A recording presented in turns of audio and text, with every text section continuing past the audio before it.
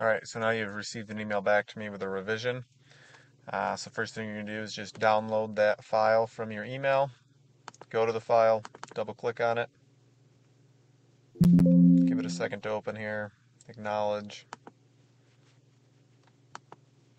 and now the tune's open in HP Tuners. So the first thing you're going to do is plug your device into the ODB port, plug it into your laptop, turn your key to run but don't start it.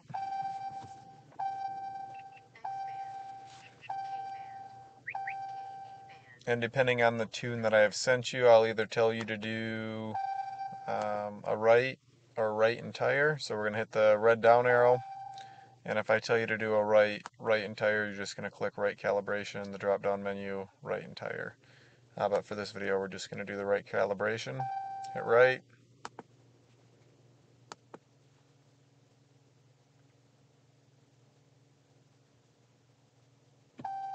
Alright, now it's going to tell us to turn the ignition off for 10 seconds. And then turn it back to run, but do not start. Click OK. Now it's going to go on to write in the transmission. Alright, so now we're going to get the same kind of prompt. Turn the ignition off for 10 seconds.